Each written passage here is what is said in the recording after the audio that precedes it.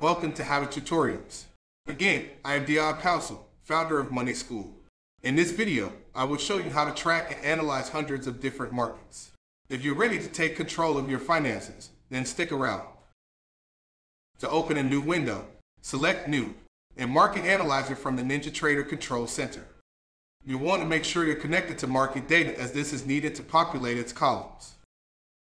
If you need help with this, check out Get Connected to the Market Data video. The new blank Market Analyzer open. I now need to add some instruments. I can add instruments by right-clicking and selecting Add Instruments. From here, I can add individual instruments, use an instrument search option, or add an entire list of instruments.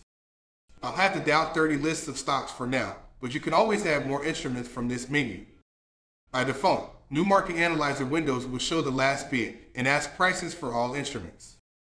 You can customize the columns to display the data that's most meaningful to you. This is done by right-clicking anywhere within the Market Analyzer window and selecting Columns. You can see a list of available columns from the top left menu. I'm going to add a net change column. I will select Net Change, then click Add to add the net change to my list of configured columns. For a little more visual representation of the net change, I'll enable color distribution from the properties on the right panel. When I click OK, you can see the net change column populating for each instrument. Many columns can be added including indicator values. If you want to remove columns, that can also be done from the Columns menu. I will right-click once more and access the Columns configuration menu. From the bottom left list, I'll select the column I'd like to remove and click Remove. I'm going to do this with both the bid and ask price columns since I'm not too concerned with those values for this set of instruments. When I click OK once more, you can see that both the bid and ask columns have been removed. It's also possible to sort instruments by data values. This can make it easy to see instruments that have the highest or lowest value for net change or indicator.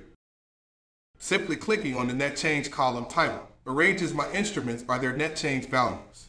This can be a very helpful tool in identifying significant market events.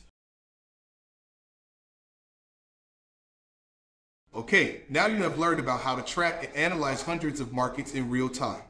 Thank you for watching. If you enjoyed this video, please don't forget to like, share, and click the red subscribe button below.